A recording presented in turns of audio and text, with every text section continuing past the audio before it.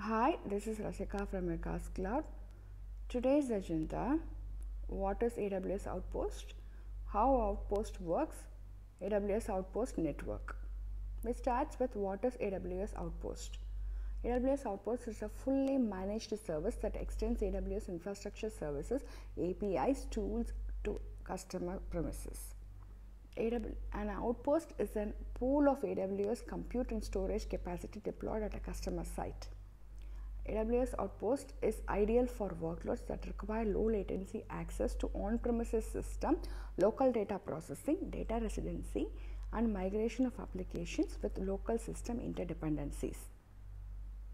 So this Outpost is a fully managed service and it's providing the infrastructure services, APIs and tools to customer premises.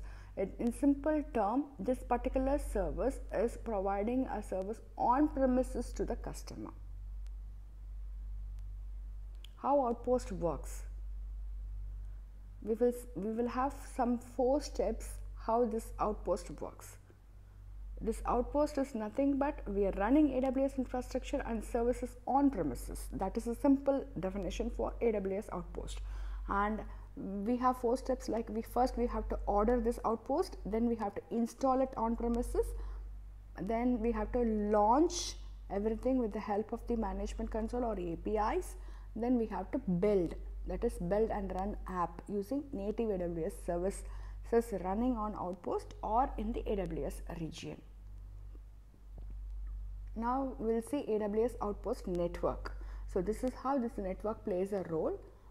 Initially we should have a AWS region, then those information will be managed by AWS, and in our network we should have to be maintained the AWS services that has to be linked properly. Then the local redundancy and the interdependency services will be functioning very smoothly. This is the finest part of the AWS Outpost network. Thank you.